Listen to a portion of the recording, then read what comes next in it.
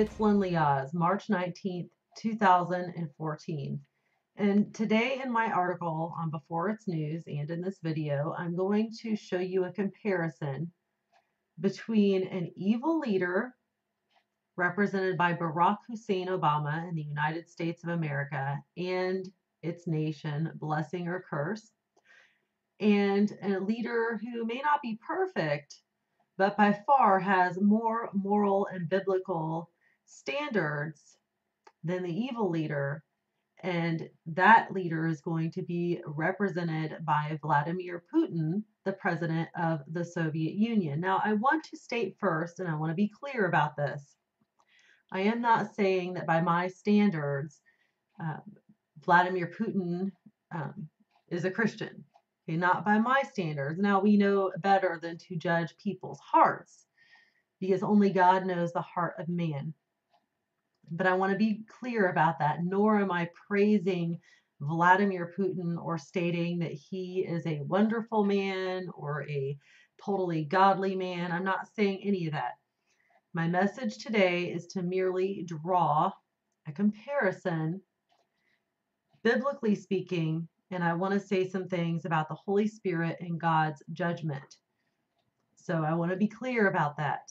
Furthermore, if we look at it biblically in the Old Testament, in the book of Kings, I believe it was the book of Kings, what had happened was there would be evil leaders, and there would be leaders that weren't totally perfect, but more righteous than the evil leaders.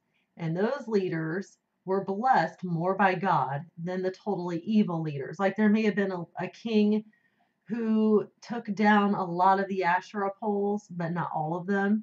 Therefore, his kingdom and his people was blessed more by God, but not totally, than the king who was totally evil and left up more Asherah poles than the other.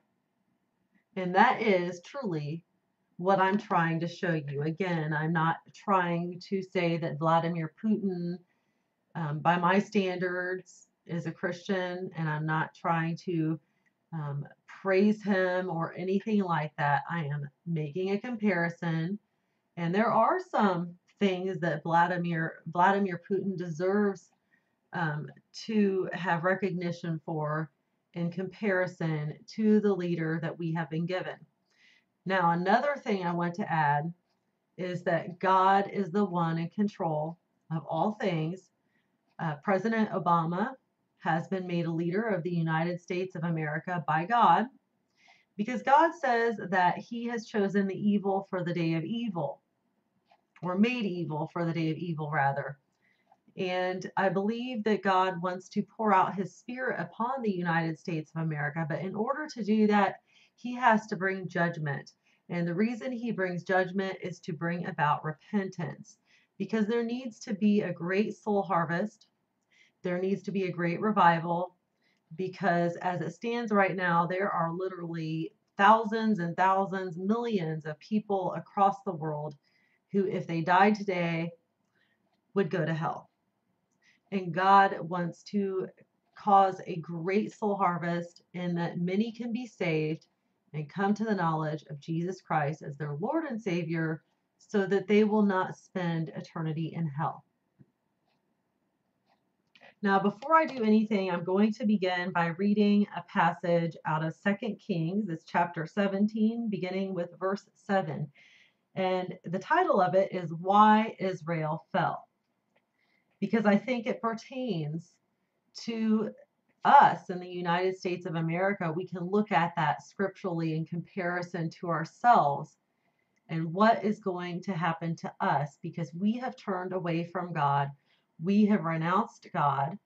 We have stopped the flow of the Holy Spirit. We have said, I don't want you, to God as a nation.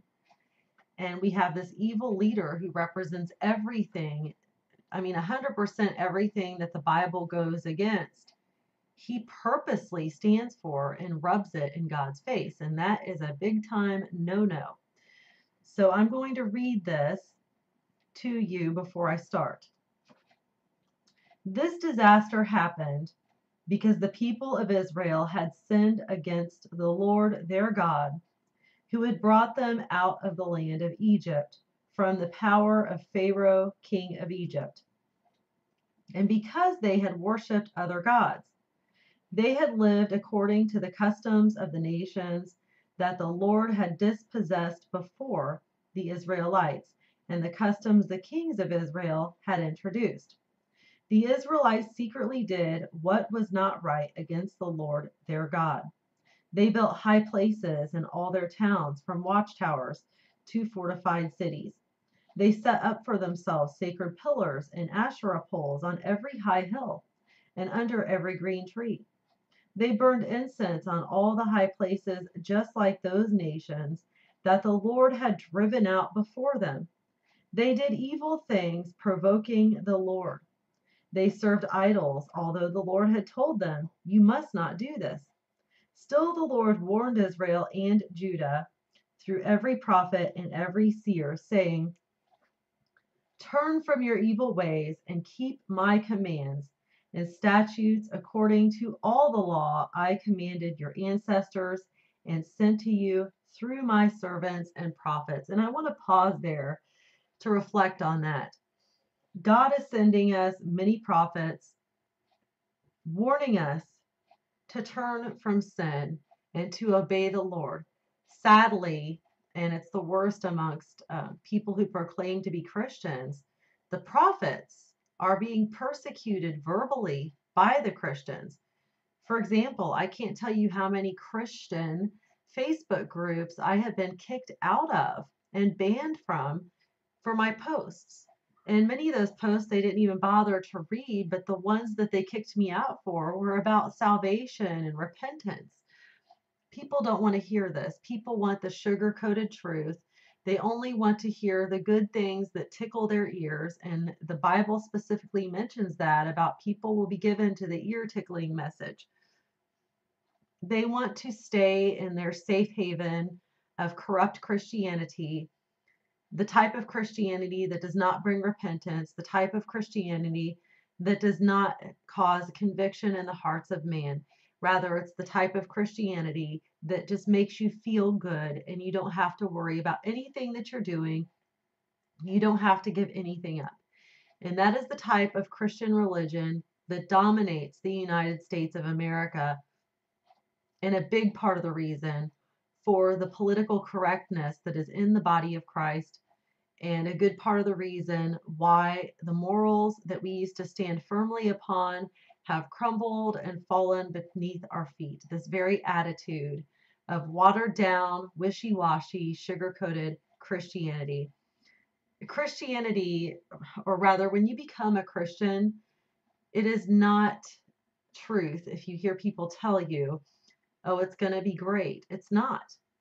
When you give your life to Jesus Christ, your life becomes more difficult because you have to go against everything that the world says is good. You have to go against the flesh. We are doomed right now in a body of flesh, but thank God for Jesus Christ, our Lord and Savior, that when we confess that He is the Messiah and call upon Him as our Savior, we are no longer doomed to that body of flesh. Currently, we're stuck living in it, but He has given us the Holy Spirit to have power over the flesh.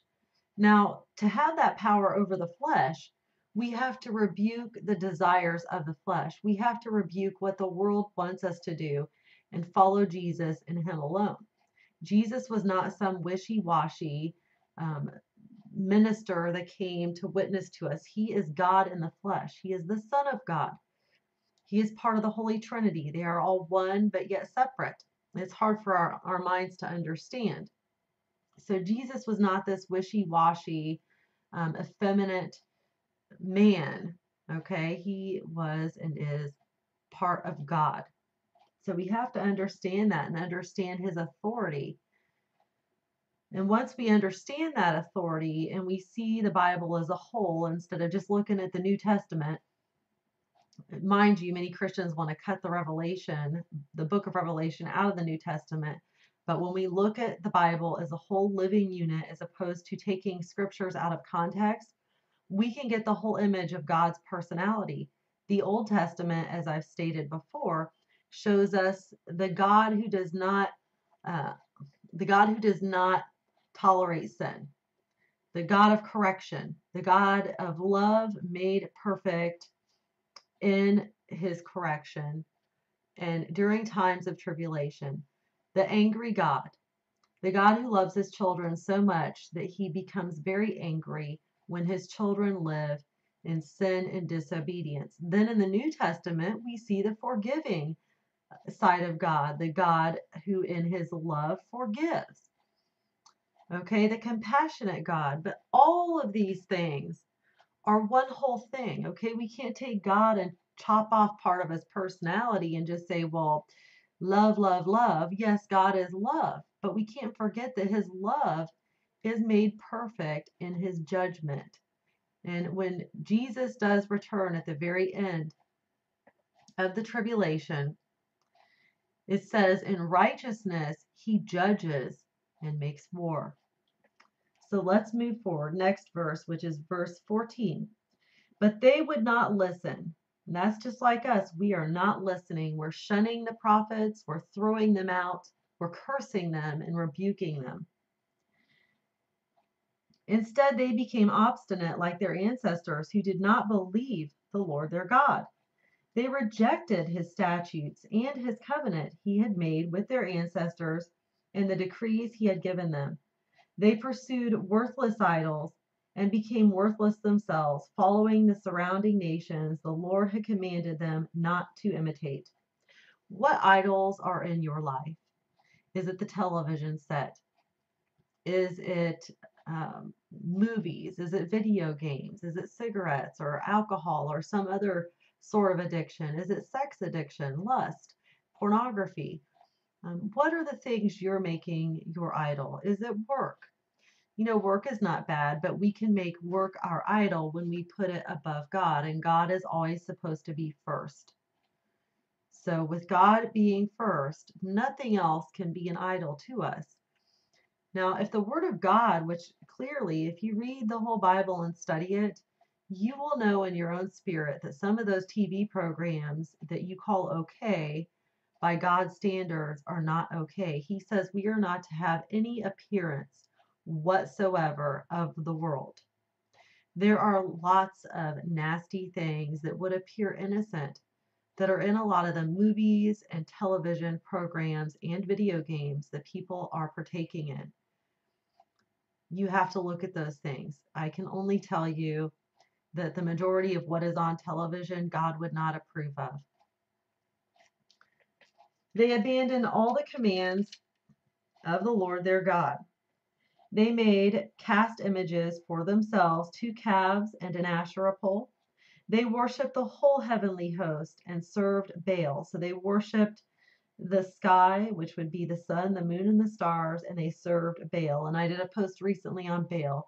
What Baals do you have in your life? You need to look at those things because you're going to be judged for those things. They made their sons and daughters pass through the fire and practiced divination and interpreted omens. Today, we make our sons and daughters pass through the fire. Perry Stone has pointed out in some of his videos, and it's awesome the way he explains this, that basically when these people would do this, they had this furnace area where there was fire cut out in Baal's stomach area, and that is where they would place the infant or the child at, would be in the belly of Baal to burn. So in the same sense, this same act is being performed by abortionists with women, but instead of fire, it's the fires of hell spiritually. But instead of physical fire, unborn babies are being murdered in the belly or the womb of their mothers. And this is a terrible, terrible thing. They devoted themselves to do what was evil in the Lord's sight and provoked him.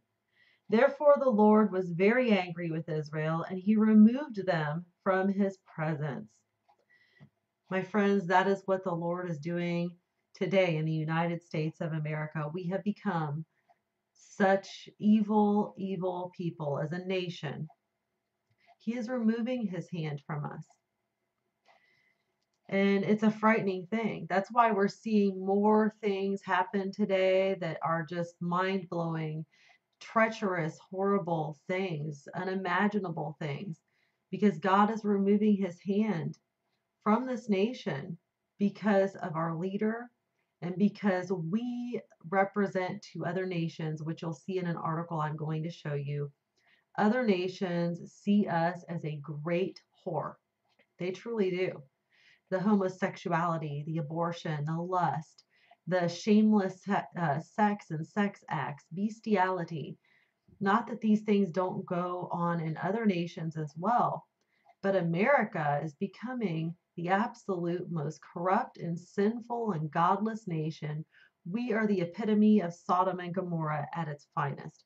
We really are. And it's very sad. And I'm going to point all these things out to you here in a moment by making a comparison between our leaders, Obama and Putin. Only the tribe of Judah remained.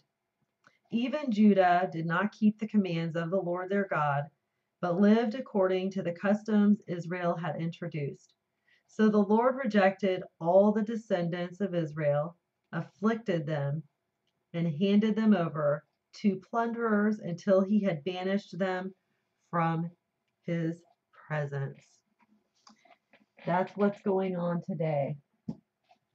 God's not happy with us. Don't think for 1 minute that God does not pour out his wrath at blatant, outright sin and disobedience. I am so tired and sick, and I can understand the scripture now that says, it's in the book of Revelation, where it says God would rather us be hot or cold, but because we're neither cold nor hot, and we're lukewarm, means somewhere in the middle, just that liberalized, wishy-washy attitude, that God will vomit, literally barf or puke those people out of his mouth. Do you understand that? Cold would mean having no religion at all, but the lukewarm people make him so disgusted that he will puke them from his mouth. And I can understand that. These Christians, so-called Christians that even come to my channel rebuking me or saying things that are so unbiblical, it's not even funny. They make me literally want to vomit. They make me sick. It is disgusting the amount of liberalism and occult activity that has infiltrated into the body of Christ. So now let's look at Vladimir Putin. Here's an article that came out January 29th, 2014. And again, I'm just going to remind you, for all my lovely fans that love to come and leave me pleasant comments about how much they hate me or they like to nitpick me, I'm just going to state once again here, I'm not saying that by my standards, Putin is a Christian. I'm not saying that everything the man does is perfect, nor am I honoring him or praising him or anything of the sort. I am drawing a comparison that is your choice to come to the conclusion of what you want to think or what you want to feel about this. I'm just showing you a comparison. Again, Putin does not honor Israel, so that's one thing he has against him. Okay, we all know about that. It was said that he had an affair. Well, that can't be proven, so I can't legitimately say, well, this man had an affair. I really don't know. And these things are irrelevant to my point that I'm trying to make. Again, I'm going back to the Bible. I believe it was in the book of Kings, where there were leaders that were not perfect by any stretch, but they and their people were more blessed by God than the leaders who altogether shunned God for the most part and or completely. Those leaders and their people were not blessed by God, and they suffered immensely. It says Putin, and he says, America is godless, has turned away from Christian values. Russian President Vladimir Putin condemned the West, including the United States, for eschewing Christian values and opting instead for a path of degradation. In his State of the Nation speech last month, now again, this is January, so last month, according to this article, would have been the following month, December of 2013. In his State of the Nation speech last month, Putin asserted that Many Euro-Atlantic countries have moved away from their roots, including Christian values. Policies are being pursued that place on the same level a multi-child family and a same-sex partnership, a faith in God, and a belief in Satan. Russia has adopted new laws that ban homosexual propaganda and criminalizes the insulting of religious sensibilities. Now, here in the United States, we see the opposite happening. Anybody with Christian and or moral values are being persecuted, while the people who are blaspheming God and standing for everything unbiblical are being praised and adored. And nobody seems to care or be bothered by this. And those of us who do are persecuted in our own ways. We're attacked by people on the internet. Um, we're just literally being persecuted. Even ministers in their own churches preaching the truth are being persecuted for speaking the truth.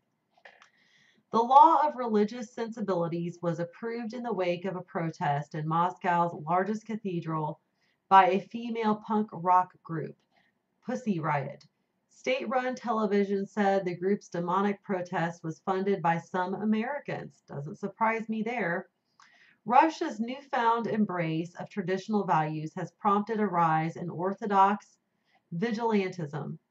Extreme groups such as the Union of Orthodox Banner Bearers and ultra-conservative faction who adopted a slogan, Orthodoxy or Death, are gaining prominence. It was not that long ago that the United States was accusing Russia for being a godless nation. On March 8th of 1983, Ronald Reagan said this about Russia to an audience of evangelicals. Yes, let us pray for the salvation of all those who live in that totalitarian darkness. Pray they will discover the joy of knowing God. But until they do, let us be aware that while they preach the supremacy of the state, declare its omnipotence over individual man, and predict its eventual domination of all peoples on the earth, they are the focus of evil in the modern world. Now, today we see the opposite. Now we are the great evil, we are the great horror, and they are on the rise, spiritually speaking. There's a move of the Holy Spirit going on over in Russia right now as we speak. History supports the 40th President of the United States remarks. According to a 1995 Russian Presidential Committee report, Soviet authorities executed 200,000 clergy and believers from 1917 to 1937, many of them crucified, scalped, and otherwise tortured. Thousands of churches were destroyed, and those that survived were turned into warehouses, garages, or museums of atheism. Moreover, another 500,000 religious figures were persecuted and 40,000 churches destroyed in the period from 1922 to 1980, the report said. Half the country's mosques and more than half the synagogues were also destroyed. Clergymen were crucified on churches' holy gates, shot, scalped, and strangled, said Alexander Yakovlev, head of the Commission for the Rehabilitation of the Victims of Political Repression.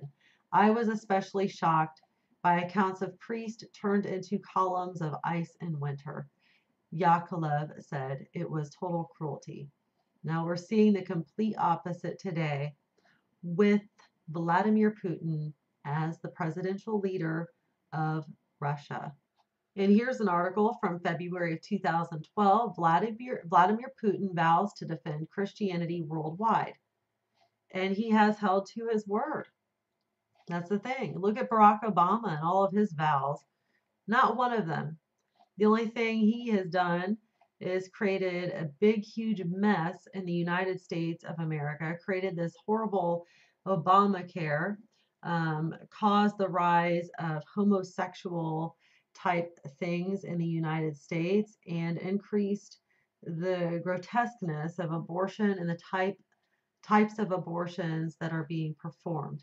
It says the representative of the Russian Orthodox Church has told Russian Prime Minister Vladimir Putin this week of the urgent situation Christians are facing around the world in persecution hotspots, and has asked him to use his power to aid their situations. Then in July 29th of 2013, Putin stumps for the Orthodox Church in a film celebrating the Kievan Rus anniversary.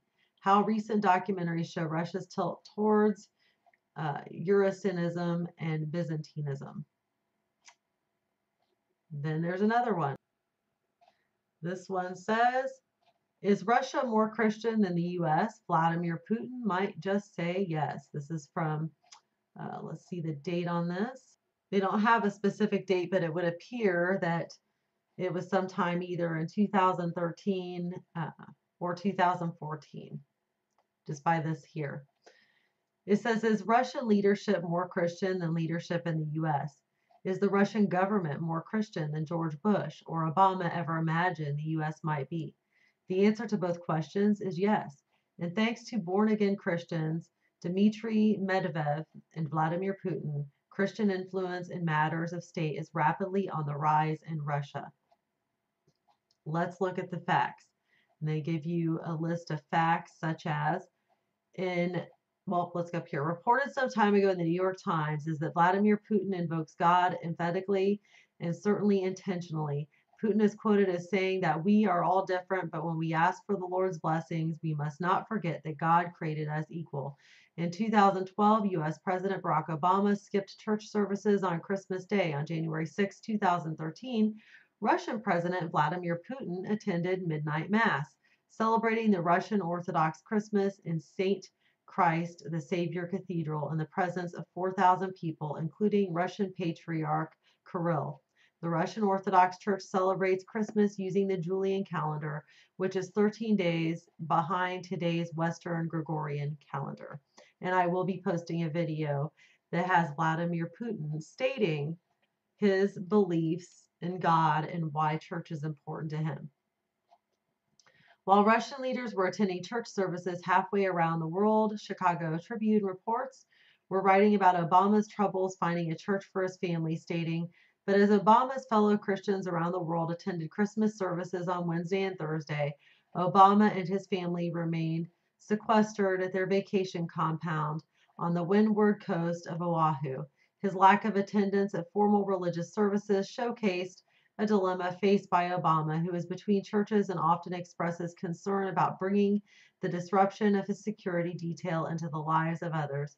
According to the article, President Barack Obama has not attended a public church service since his election. And then it goes on to talk about prophecy. And I'm going to supply all these links. You'll want to read them. They're quite interesting, but there's not enough time in my video to read all this to you. And here's an article from the Washington Times. Who's godless now? Russia says it's U.S. Putin seizes on issue of traditional values. Russian President Putin calls the West morally bankrupt. The Washington Times reports that Russian President Putin calls the West morally bankrupt. This is from January 28, 2014. At the height of the Cold War, it was common for American conservatives to label the officially atheist Soviet Union a godless nation. More than 2 decades on, history has come full circle as the Kremlin and its allies in the Russian Orthodox Church hurl the same allegation at the West. And it says here, many Euro-Atlantic countries have moved away from their roots, including Christian values, Russian President Vladimir Putin said in a recent keynote speech. Policies are being pursued that place on the same level a multi-child family and a same-sex partnership, a faith in God and a belief in Satan. This is the path to degradation. Now here we see one of Putin's minuses. Putin, Israel's nuclear weapons just make it a target. We know that Putin, according to what we're reading, doesn't appear to support Israel, and that he has supported in times past Iran's nuclear program. So that would be one of his minuses. This would be one of the Asherah poles that Putin left up if you want to compare it to the kings in the Old Testament. Now here's one I find very interesting in Salon. It says Liberty Counsel's Matt Barber and the American Family Association's Brian Fisher. These two hardcore social conservatives both praised Putin for his anti-gay laws. I'm trying to move the screen over a little bit because it's cut off.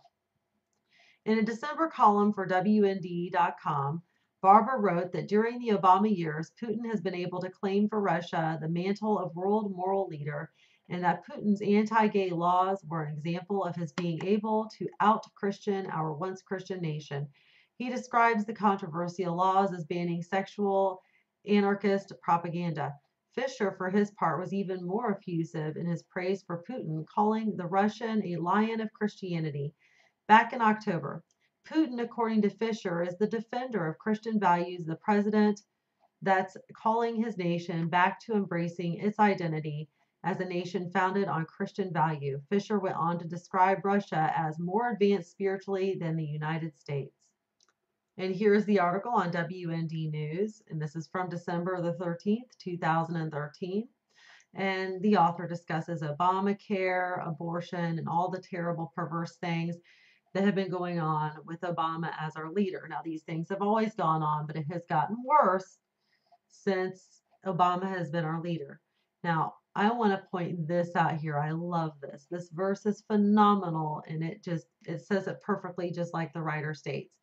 It says, still these things are only symptomatic of a far greater problem. There remains a broader explanation, a definitive catalyst for this, the domestic winter of our discontent. And as so often happens, a mere 14 words from the Holy Scriptures better elucidates that catalyst than ream upon ream of opinion page copy. The words are these, Proverbs 29:2. When the righteous thrive, the people rejoice. When the wicked rule, the people groan. And the people are groaning because the wicked is ruling. America is being judged, and it's only going to get worse. America groans because the wicked rule. Indeed, under this president, America's chief export has become immorality, sexual deviancy, murder of the unborn, redistribution of wealth, and other evils have been sanitized and propagandized as basic human rights. Thus, when this arrogant man stands before the UN and decries those nations that refuse to embrace his special brand of pagan relativism, we shouldn't be surprised if those nations push back.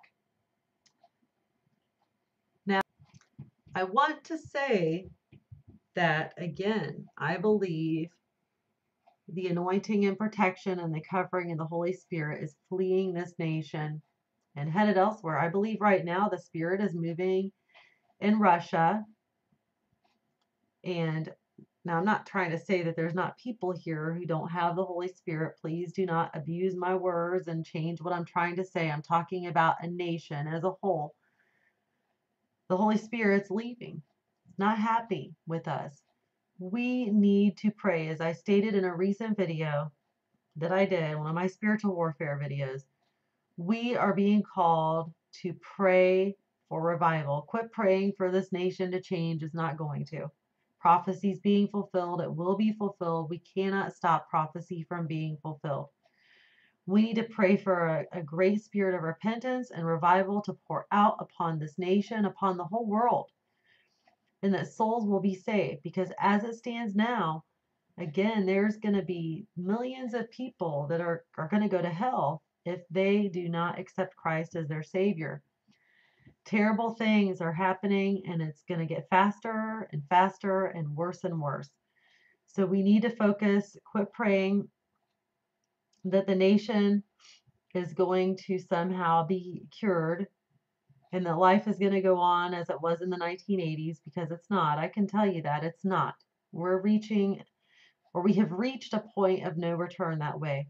We need to sincerely repent, pray for repentance and revival, because things, as I just said, are going to happen more quickly than ever, and people need to be saved.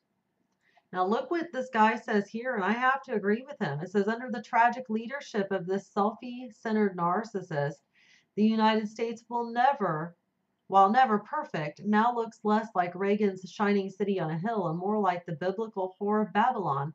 A nation that once stood alone as the world's moral guidepost now leads the compatible charge to infect our privileged planet with its own viral iniquities, and so the world pushes back. For instance, there has been of late great weeping and gnashing of teeth among mainstream media and other circles of intolerant tolerance over successful efforts by several foreign governments to stem the tide of LGBT propaganda within their own sovereign borders. And this is where he makes the whole point about Obama and Putin, and where he makes the distinction about Putin being a lion of Christianity. So I will supply you with this link so you can check it out. He does add, the world has looked to America's moral leadership and found it wanting. The climate under Obama has gotten so bad, in fact, that Russian leader Vladimir Putin feels emboldened to claim for Russia the mantle of world moral leader, a proud distinction hitherto held by the good old USA. The Daily Mail reports that in his State of the Nation address, Putin sought to cast Russia as the moral arbiter of the world on Thursday as he hit out at America's non-traditional values and its influence across the world. Russia has barred LGBT and other sexual anarchist propaganda. Mr. Putin defended his government's increasingly conservative values, continued the report, and decried the review of norms of morality in the West and elsewhere. The destruction of traditional values from above not only entails negative consequences for society, but is also inherently anti-democratic because it is based on an abstract notion and runs counter to the will of the majority of people, Mr. Putin said, adding, there could be no benefit for society for treating good and evil equally. How sad that the leader of an atheist government in a country where tens of millions have died under Marxism, another of Obama's pet causes, could out-Christian our once Christian nation. Very sad. And for that, as a nation, we should weep and mourn, and we should put on our sackcloth and ashes and kneel before God in repentance and cry out for a great move of the Holy Spirit. These are our last and final hours, people. We only have a few chances left. Where we've spent our whole lives messing up, let's for once get it right this time. Please pray for revival. Please pray for the spirit of repentance that brings about the spirit of revival, for a great anointing upon the United States of America and throughout the world before it's too late. Thank you, and God bless you.